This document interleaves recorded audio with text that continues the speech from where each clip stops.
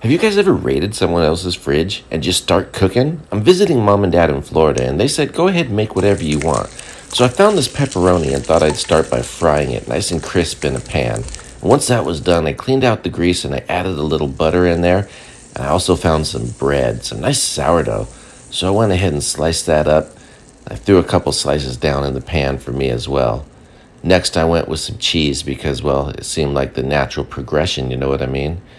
So I got my bread going down, starting to get crisp. I have my cheese in there. My pepperoni is crispy off to the side. Now I'm going to throw down some pickles that I found, nice sliced dills. I have these big slices of salami, and I also found a ham steak, so I cut a few slices off of that as well. We throw the crispy pepperoni down next. It's time to throw on that lid. Guys, we're just going to let this thing finish cooking now. Let it get nice and warm all the way through, nice and crisp on the top and bottom. That's it.